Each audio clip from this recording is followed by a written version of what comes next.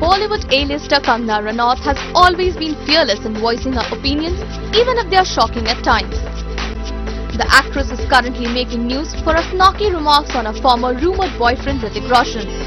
When asked whether celebrities are misquoted whenever they use the weapon of freedom of expression, Kangana said, The thing is that I feel when someone says something or speaks something, it definitely goes through many filters. As in, it's not that they want to, deconstruct it or distort it. It's just that the other person's perspective is definitely going to be different.